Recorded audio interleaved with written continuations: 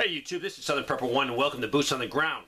I appreciate all the reports being sent in. A lot of people say, well, it's depressing to hear all this. I understand that. But to take some positive out of this, at least because of a lot of people willing to send reports in, we're finding out about shortages, we're finding out about other problems in the logistical supply line that we can actually do something about. We can either go buy some stuff that we need to stock up on it, or we can tell people, hey, this is going to probably be shortage in our area. So look at the positive side. It doesn't matter. It's bad news. It's happening. At least when you know something's happening this bad, you can react to it and you can get ahead of it and be proactive. So that's what I see as positive. So that's why I like them.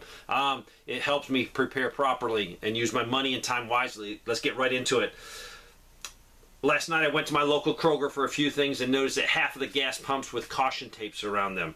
I was going to get some gas, but it was packed because of the pumps that were down. So I just got a Coke and asked why the pumps were shut, and they would not tell me, and this is in Canton, Georgia. This morning I stopped at another gas station and to pay at the pump was offline, so I had to go inside and use my card, and that worked. He was also in another place in Georgia. Just really thought both were odd.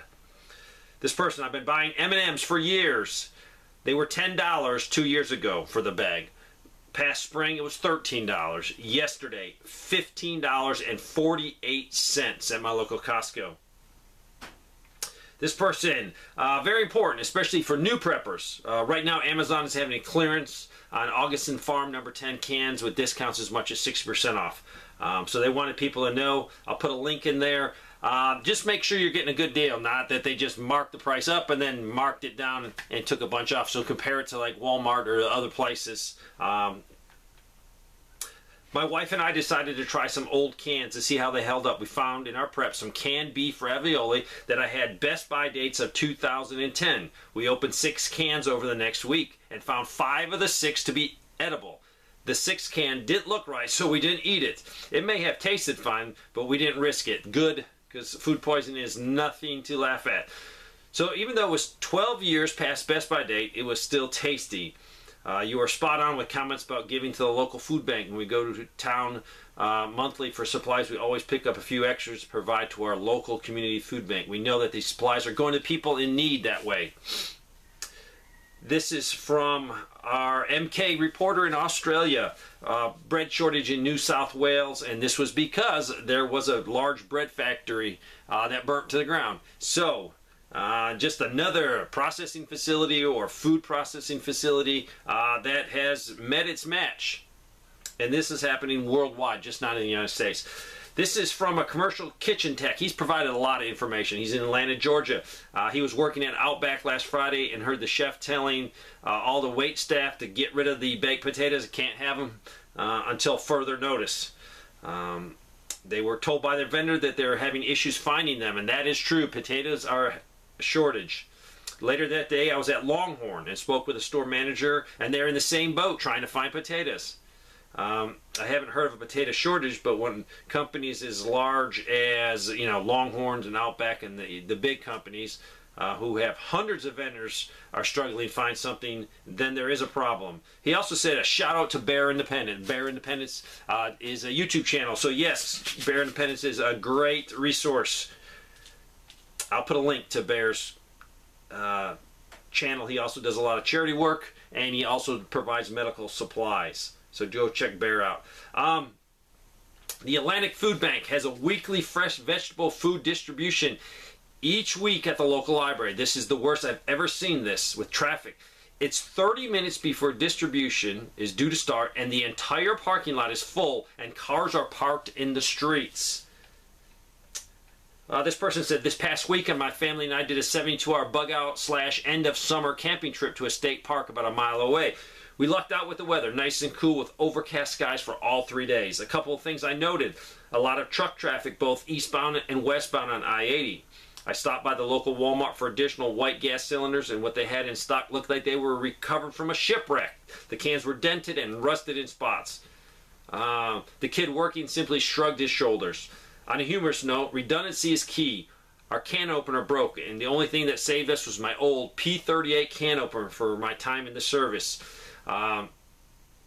You best believe that dozens of these, along with the large size ones, were ordered as soon as we got home, along with extra fire starter matches and steel. So yes, that P38, those things are awesome. U.S. cotton prices continue to surge, and this is definitely related to the mega drought that is killing Texas and the farmland down there. I saw pictures of the cotton fields, and they were not cotton fields. They were like a desert field with little sticks sticking out of them, out of the ground. So definitely the futures on the cotton market has exploded. It's up like 21% this month alone. So expect to pay more for your clothing.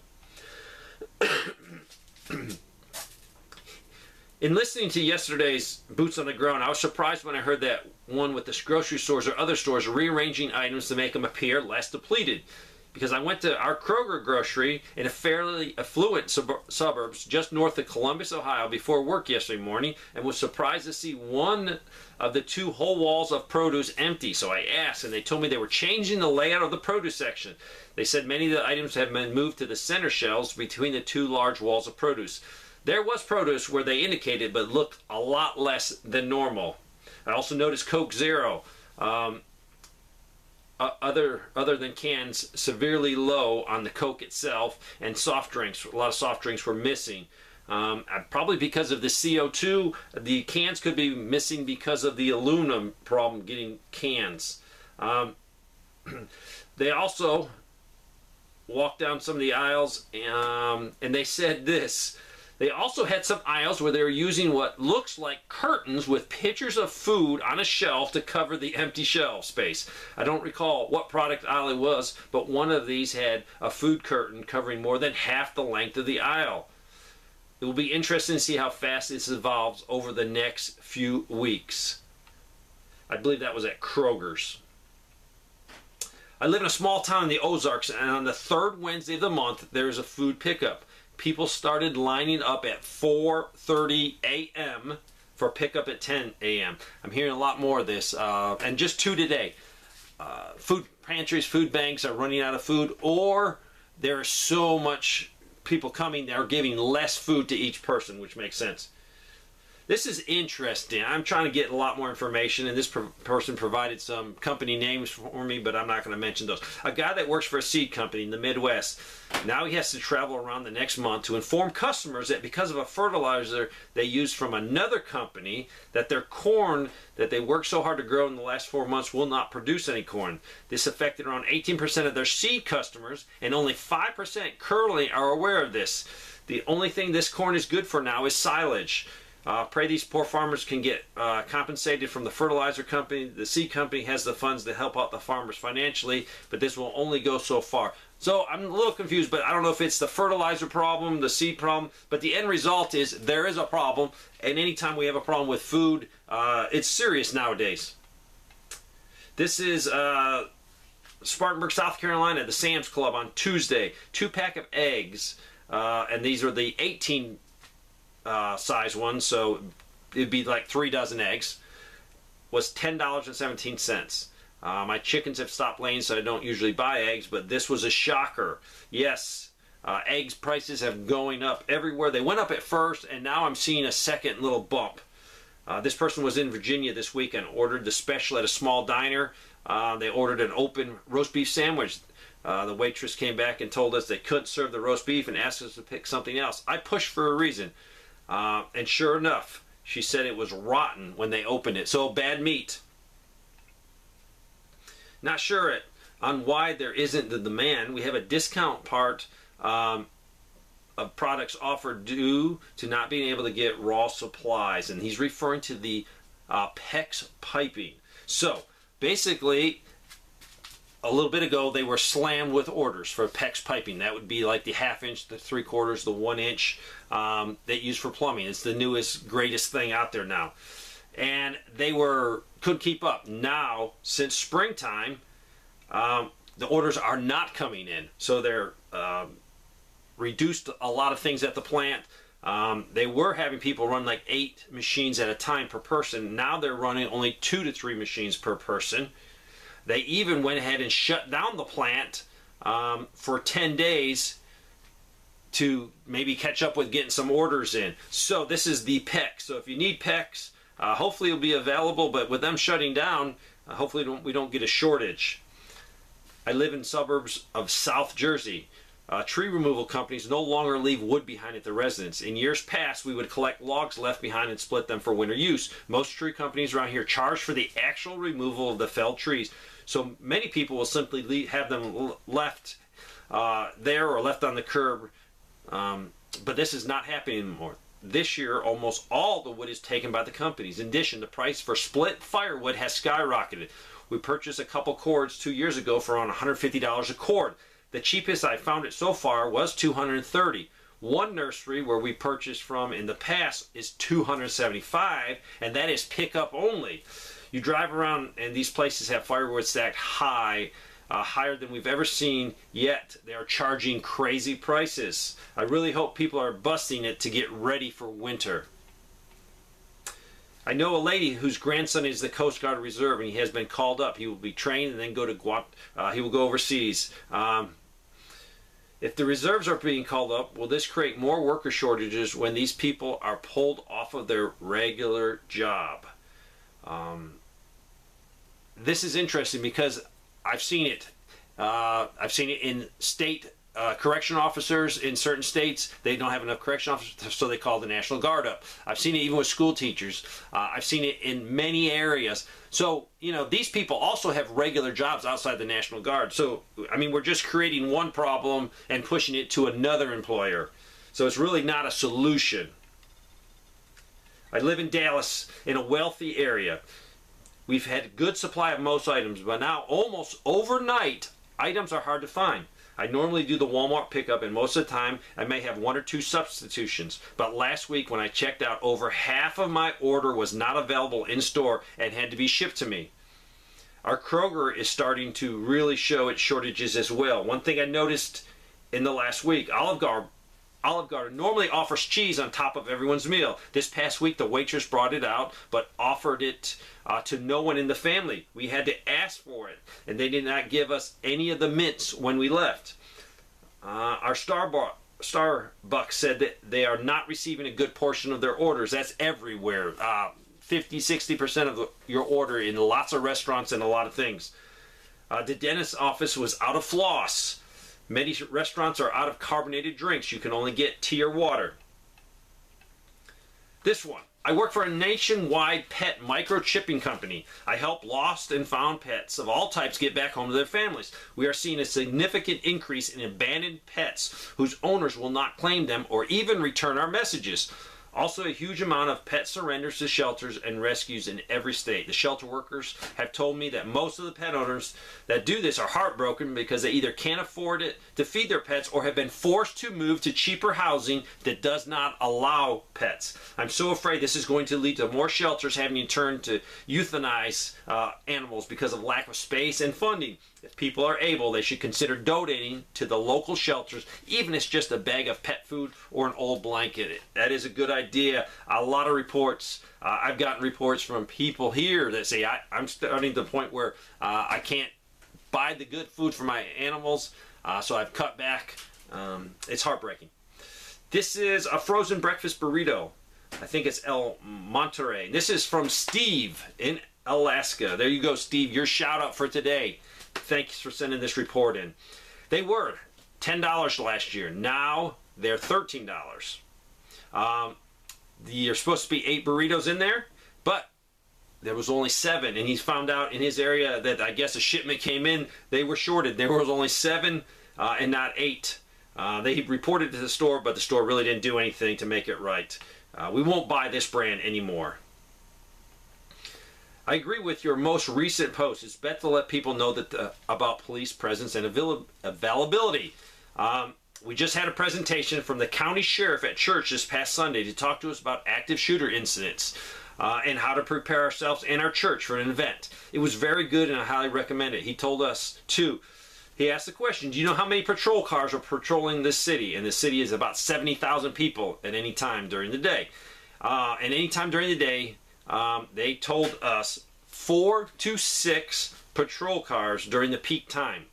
That's for 70,000 people. Now, granted, there's more than that in the police department because they're probably running 2 or 3 shifts. Then you have all your support people, you have detectives. But if you only have 4 to 6 cars and you got 70,000 people, that's not a good security level. During low peak times, there could be down to 2, and that might be when their shifts are switching, but I don't know. But 4 to 6 police cars. His point was it could take 5 to 7 minutes or longer before help arrives at minimum. So it's prudent to devise a policy and a plan for protecting ourselves until help can get to us. And that's for all of us. We don't have to be at church. There's not that many cops out there. Keep your head on a swivel. Watch your back. Have a means to defend yourself. Have a means to communicate with your loved ones at all times. I want to tell you something that happened recently in Southern California. I live in San Diego, California. My dad is 85 and lives alone about 200 miles north of me. Since my mom passed away several years ago, he hired a private local meal prep company geared towards seniors in the county to deliver him healthy, low-sodium, diabetic-friendly, pre-made meals that he can heat up in the microwave. He lists the name of the company. The cost was about $1,400 per month. And they provided him with 12 meals per week, 2 lunches, 2 dinners for Monday through Saturday. They delivered the meals Monday, Wednesdays, and Fridays, always between 11:30 to 12 p.m., like clockwork. My dad worked for the federal government for 35 years, so he is fortunate to be able to afford the higher cost of this type of service. A couple of weeks ago, his meals didn't arrive at the usual time on Monday. After it got late Monday afternoon, he just went to the drive-thru and got something to eat, figuring it's just running late or it'll be here on Tuesday. He called Tuesday morning and afternoon several times, but no answer. The delivery person never showed up on Tuesday. He tried calling Wednesday morning with no answer. He waited for Wednesday delivery, but again, no show. He was finally able to get hold of someone at the office that Wednesday afternoon. They apologized for missing the meals and said as of the previous Friday, they were out of business. He never got a letter or phone call or email letting him know what was up. After a couple weeks of fending for himself at drive-thru, my dad was able to get set up with another meal prep service, but now they drive 60 miles from Los Angeles to deliver him 4 days per week. I've been stocking up with some extra food for his pantries and other things that he can eat, so in case this company has any problems delivering to him. So, luckily he's able to afford this. But the decency of not even giving a person a warning. This is what's wrong with society. People don't care. No responsibility. No lack of empathy. These are elderly people using a service, needing food. This is called, they call it the lead belt of southeast Missouri. Periodic shortages in Walmart, locally pertaining to food at the local grocery stores. Prices are higher each month. Stores being rearranged to accommodate fewer choices at higher prices. Low quality produce. I'm now buying from the Amish instead.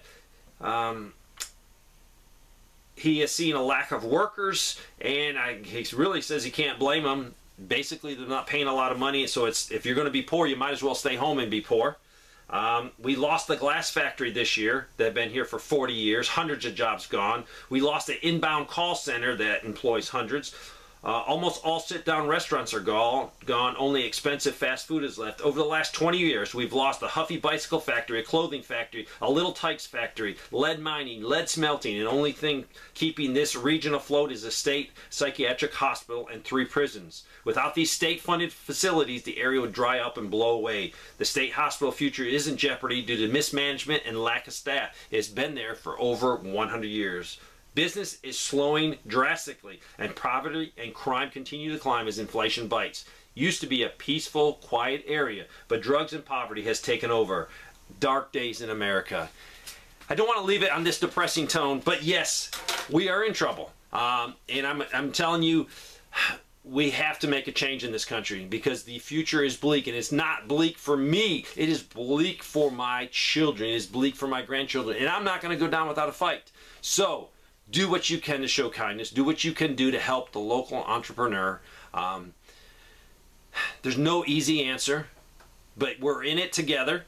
We need to find solutions so we can all make it through, and I honestly believe we're heading for a Great Depression. So keep prepping, keep preparing, and pray for guidance. Thanks for watching.